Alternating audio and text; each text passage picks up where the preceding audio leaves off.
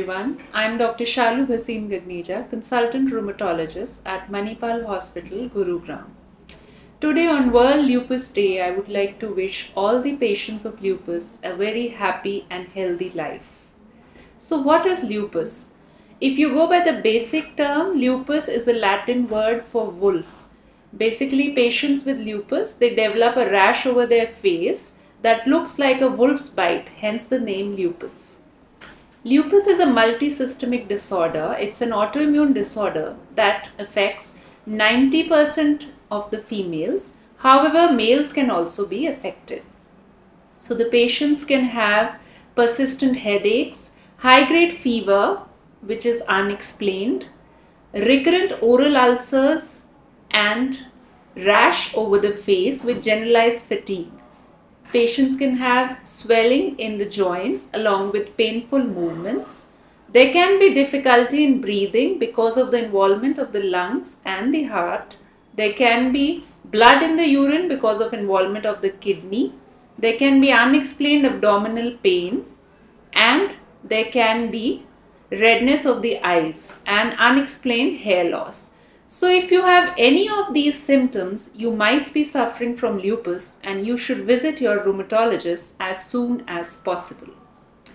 Coming to a quick do's and don'ts about lupus, first I would talk about a few do's. So if you have lupus, see your doctor as soon as possible to start early treatment and diagnosis. Have a healthy lifestyle, regular exercise while avoiding strain on your joints. Try to take green leafy vegetables and avoid oily foods. Take a good sleep and rest. Then you need to take regular vaccination as advised by your doctor and treatment also according to your doctor. Coming to the don'ts, you need to avoid going in sun if possible. Avoid taking oily foods, alcohol, and avoid smoking. Try to avoid coming in contact with people who have infectious diseases if that is feasible, and avoid self-medication. Do not over or under-treat yourself. Treatment should be as advised by your doctor.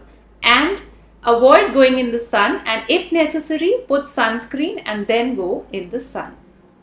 So once you know about lupus, another important thing is that people are concerned about their married life, as lupus is seen in young patients, so they are concerned about that. So yes, you can lead a very normal married life, provided your spouse should be aware about the nature of your disease. Again, you can take the help of your doctor if you need for that, and with a consultation and regular treatment, you can plan a family once your disease is fully controlled.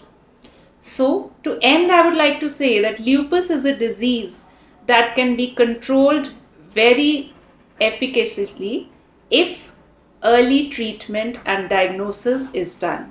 So keep in regular touch with your doctor, take regular checkups and take your treatment, and I can assure you, you'll lead a very happy and a normal healthy life. Thank you and take care.